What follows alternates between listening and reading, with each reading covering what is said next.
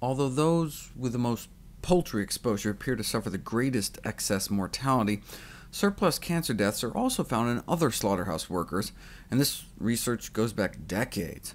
Higher cancer rates in butchers, and slaughterhouse workers, meat cutters, and those working in processing plants.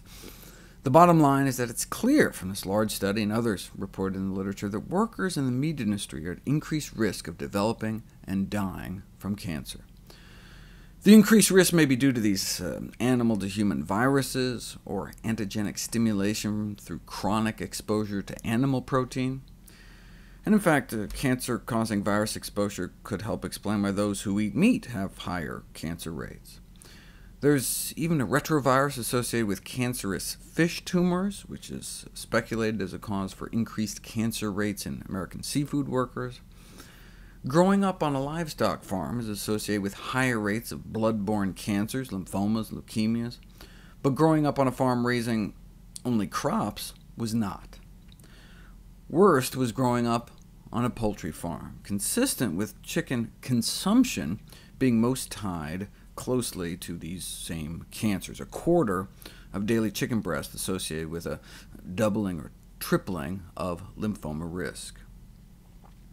Researchers are finally able to start connecting the dots. High levels of antibodies to avian leukosis, sarcoma viruses, and reticuloendotheliosis viruses recently found in poultry workers provides evidence of infectious exposure to these cancer-causing poultry viruses. And some of the highest levels were found not in like the eviscerators, the gut pullers, or those that hang the live birds, but just among the line workers that just cut up the final product. In an attempt to narrow down which diseases were associated with which meat, researchers tried separating out those in the pig slaughtering and pork processing.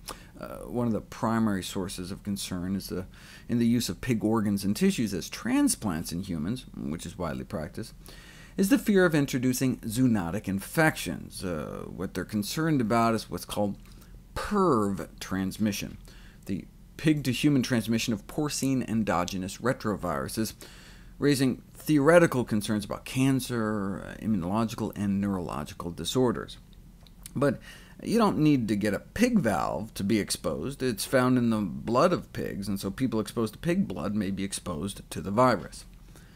The main findings unique to the pork study, not found in beef or sheep processing, was the significant excesses of deaths from senile conditions such as Alzheimer's disease. Reminds me of those poor pork brain extraction workers. You think your job is bad? How would you like to work at the head table? Well, that doesn't sound so bad, until you learn it's where, in the unbridled use of compressed air in the pursuit of the maximum yield of soft tissues, they blow the brains out of severed swine heads. As the line speeds increased, the workers reported being unable to place the skulls completely on the brain removal device before triggering the compressed air, causing greater splatter of brain material. The aerosolized mist of brain is blamed for dozens of cases of inflammatory neurological disease in workers who started with symptoms as mild as pain, tingling, and difficulty walking, and ended up as bad as having to be put in a coma for 6 weeks because of unrelenting seizures. At first I thought it was some brain parasite, but now it's known to be an autoimmune attack triggered by the exposure to aerosolized brain.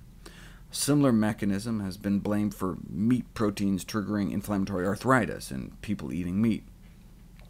See, by eating fellow animals, we are exposed not only to fellow animal diseases, but to animal tissues that our body may mistake as our own. This may be an advantage to eating a more plant-based diet. By eating outside of the animal kingdom, dipping into the plant kingdom or fungi, not only do we not have to worry about getting something like Dutch elm disease, right? Never has an autoimmune polyradiculoneuropathy been blamed on a head of lettuce.